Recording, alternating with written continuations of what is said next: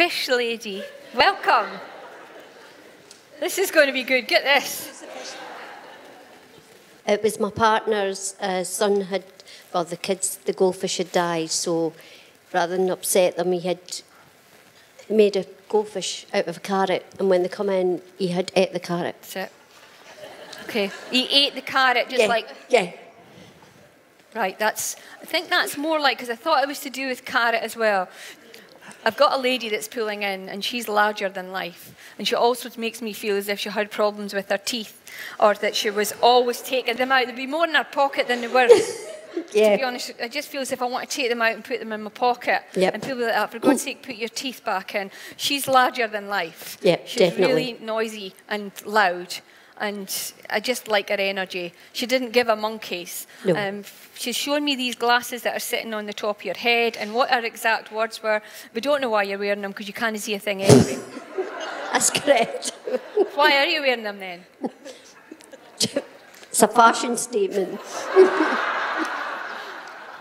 She doesn't mince her words. It's just the way that she comes in. There's a capital M being held up as well for her. And she makes me feel as if she passed a lot quicker than anticipated at the end. I feel as if I shut down in different directions, but that she passed quite quickly.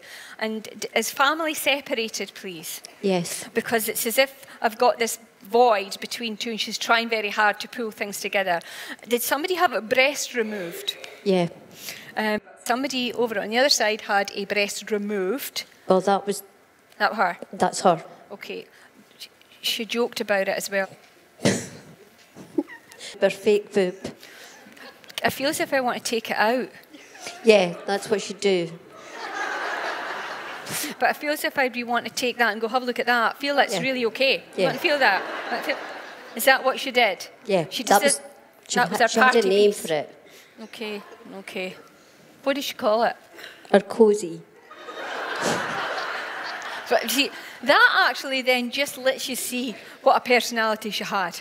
And I feel that she's just larger than life. She had problems with the legs area as well, laterally, and the circulation was stopping as well, and everything was just shutting down. But she got to stiff up her lip. She still kept it right. You know, she still had a good sense of humour. She was always joking. She was a great sense of humour. A fabulous sense of humour. But she's talking about an acrylic wig. Who had the acrylic wig? Yeah, probably her grandson.